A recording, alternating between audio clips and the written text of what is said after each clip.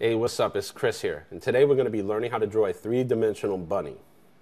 It'll consist of highlights and shadowings. I'll show you. First thing we're going to do is we're going to start with the ear.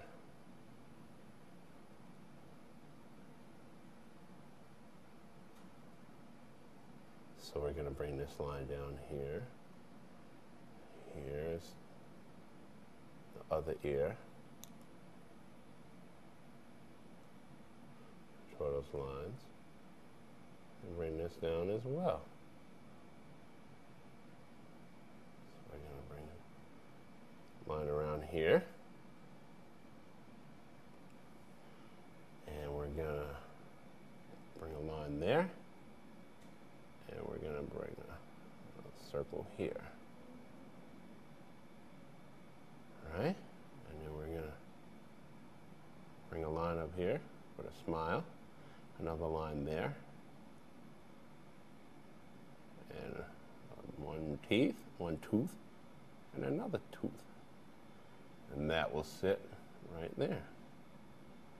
Lines under the neck coming down. Now, we'll take this pink and we'll go like this. Now, step one to the three-dimensional aspect of it.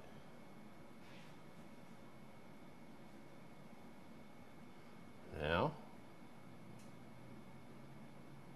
add the eyes. Oops, we'll fix that. Now remember what I told you, if you ever make a mistake, you can always fix it. Give him a little bow tie.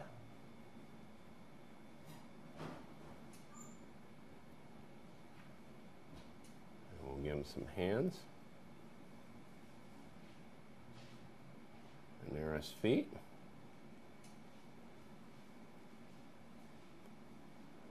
Line there, line there, line there. And there's his other feet. In the back you look, there's his fuzzy tail. Now, to add some three-dimensional to it, we hit the edges. And you can fill in the inside of the ear. Put lines like this, and hit that. You know, stuff like that. Don't forget the whiskers.